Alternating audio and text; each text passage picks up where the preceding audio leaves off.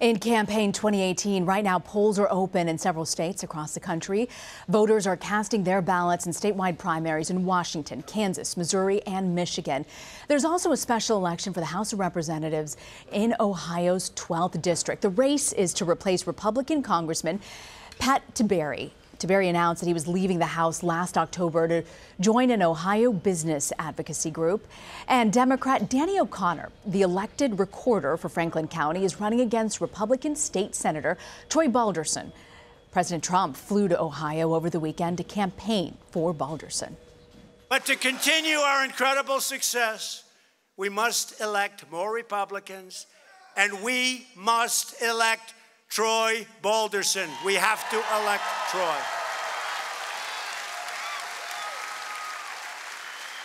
So get your friends, get your neighbors, get your family, and get out and vote for Troy on Tuesday.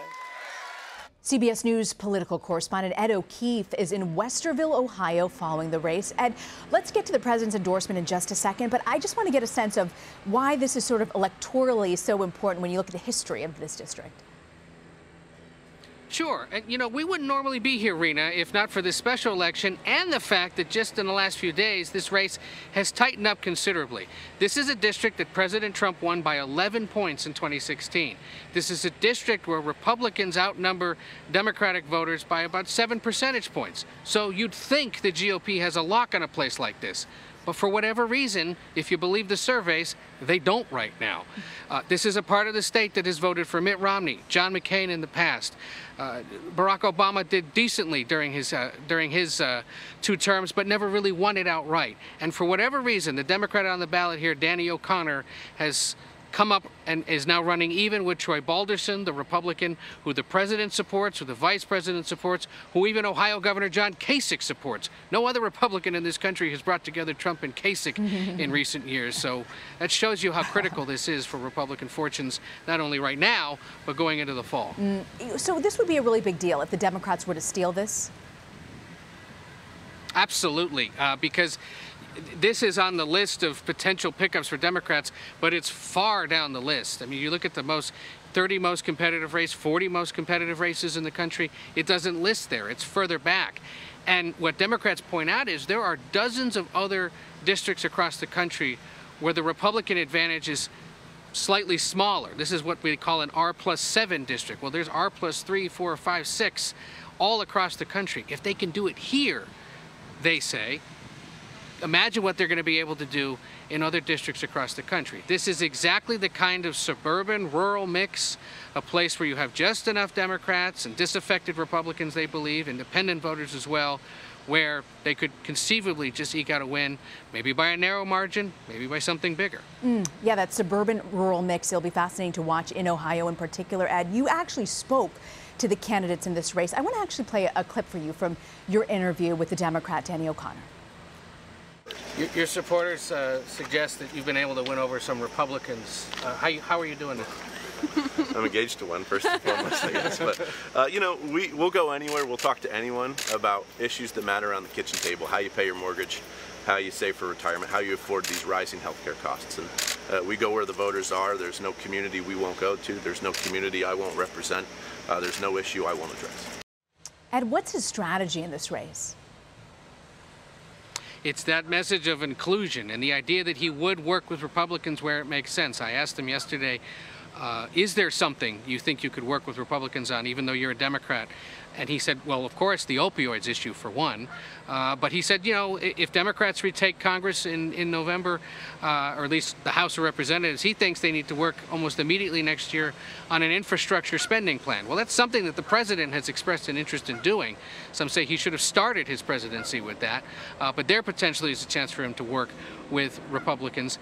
And yet, he makes clear, Republicans have not done a good job of representing the district, of preserving health care, Social Security, and Medicare, sort of basic Democratic principles that are resonating when you combine that with the fact that he's a 31-year-old young guy who's talking about new leadership, a need for fresh perspective in Washington.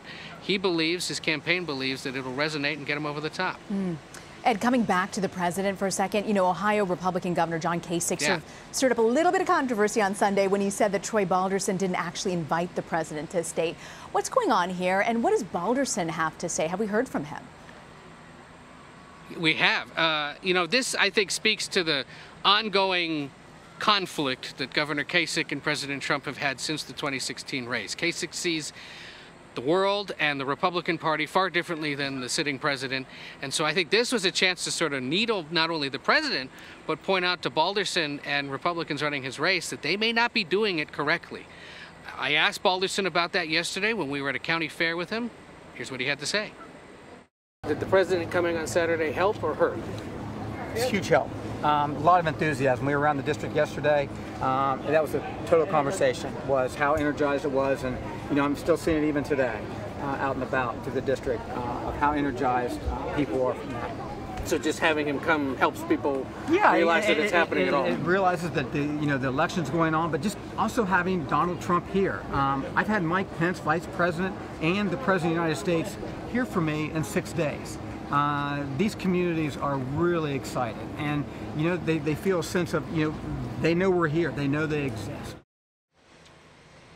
So fascinating, Ed. I couldn't imagine if he had said what the Twitter reaction from the president would have been if he had said, I didn't want him to come here. Exactly. And I will say this, we were at another polling location this morning in a town near here called Powell, where Republicans had told us we might be able to find some Republican supporters.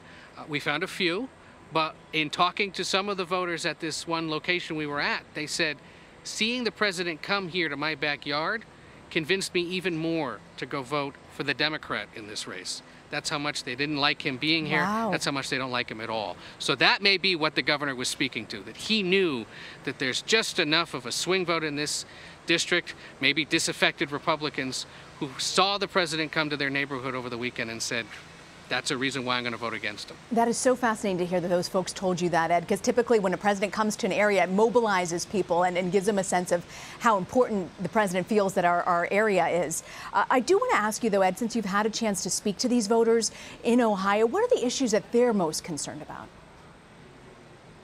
Well, the president, for one, whether they're supporting the Republican or the Democrat, he comes up in the conversation. So this idea that the president won't be a factor, I think, has been disproven by people, at least in this congressional district. Only one of the 435, but indicative of what we might see this fall. You talk to people who prefer Danny O'Connor, the Democrat, they say they want to see health care preserved, they want to see Social Security taken care of, and they want to see Democrats and Republicans in Washington working together again. Inclusiveness, cohesiveness, those are words we're hearing from voters. They want to see more of that from their elected leaders in Washington. You talk to the Republicans about why they're supporting Balderson, and it's very simple. They say he supports the president. Why wouldn't I support him? So telling. Ed O'Keefe in Ohio's 12th district on the ground there. Ed, thank you so much for your reporting.